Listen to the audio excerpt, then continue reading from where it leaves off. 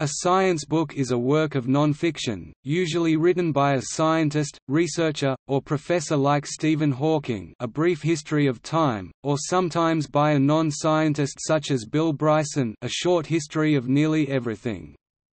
Usually these books are written for a wide audience presumed to have a general education rather than a specifically scientific training, as opposed to the very narrow audience that a scientific paper would have, and are therefore referred to as popular science.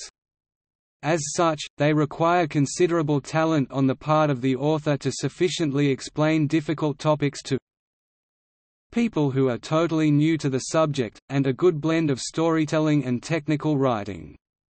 In the UK, the Royal Society Prizes for Science Books are considered to be the most prestigious awards for science writing.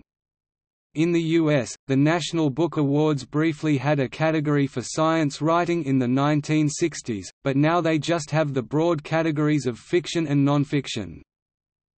There are many disciplines that are well explained to lay people through science books.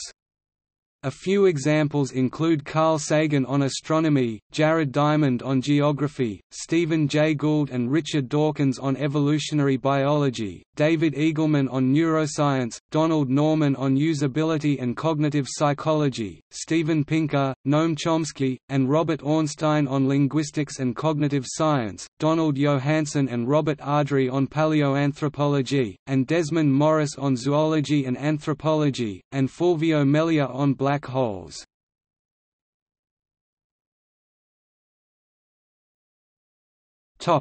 Notable examples. The Best American Science and Nature Writing, book series. The Best American Science Writing, book series. The Best Science Writing Online 2012 Scientific American showcasing more than 50 online essays. Popular Science UK website on books and authors.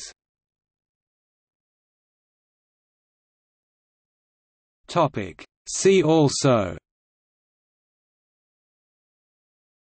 List of science magazines.